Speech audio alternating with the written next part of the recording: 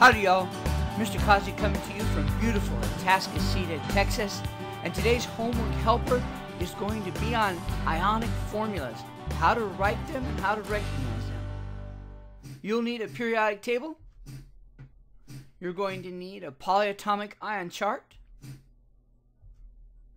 and I'm going to make a few assumptions. First, I'm going to assume that you know the periodic table. Then I'm going to assume that you understand polyatomic ions. I'm going to assume that you know the rules for ionic compounds. And I'm going to assume you understand the formula anatomy. And if you don't understand all of these or you're not sure about them, then go to my channel and watch the videos dealing with these subjects. Alright, the problem.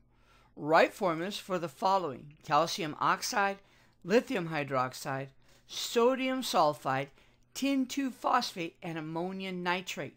Now, one of the first things I do is I realize that all of those are ionic compounds. And the general rule is to place the more metallic element first and the less metallic element second. And then I must always make sure that the charges in an ionic compound balance to zero. Alright, ionic compounds. Let's go to the magic blackboard. Calcium oxide. Calcium is a +2. I find calcium and I note that calcium is a +2. And of course, all of your alkaline earth metals are going to be a +2 charge. And then I have oxide, and that's a -2. I combine them and I get 0, therefore they're balanced. And there it is, calcium oxide. Now let's look at lithium hydroxide. Lithium is Li, that's a +1, as all the alkali metals are. OH, which is -1, I looked that up on my polyatomic ion sheet, and I add those together, and I get 0, which means they are balanced. So again, there's the formula for lithium hydroxide. Sodium sulfide. Sodium is Na, and that's a +1. And S, which is a -2. And when I combine those, I get a -1. Now remember, the rule is they need to be algebraically 0. And it's not. So it's not balanced. So what can I do? Well, I'll just add another sodium ion. And so now I've got a +2 and a +2 and a -2 is 0. And that's balanced.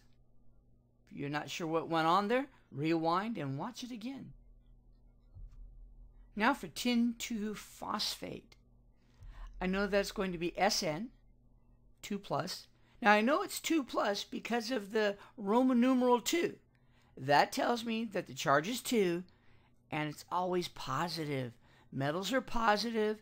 When we put those numbers in the parentheses, that's a +2 charge. Those are for cations. And you can also find these on your polyatomic ion cheat sheet. There's a list of common metal ions or cations. And PO4 I know is -3. I get that from the polyatomic ion cheat sheet. But see, when we add those together, we get -1. And that's not balanced. So what can I do here? Well, I need to find the lowest common multiple of 2 and 3. And that would be, of course, 6. And so then what would I do to 2 to get 6? I would multiply by 3. And what would I do to 3 to get 6? I would multiply by 2. And notice now, that's going to give me 0 and it's balanced. And I want you to note that I use parentheses there around the phosphate ion because phosphate acts as a unit and we want 2 phosphates, not just 2 phosphorus and not 2 oxygen. We want 2 phosphates. Here is a common mistake. People will use parentheses around elements. You only need to use parentheses around polyatomic ions. Alright? Ammonium nitrate. Now what's really cool about that is this is 2 polyatomic ions. So NH4 is +1. NO3 is -1. If I add them together, of course I get 0, and that makes them balanced. Isn't that so cool? Recap. You used your periodic table, you used your polyatomic ion cheat sheet, and you wrote your ionic formulas. All right, as usual, if you have any questions, send an email to mrcausey at mrcausey.com. Check out mrcausey'sworld.com or mrcausey.com. And be sure to subscribe to my YouTube channel.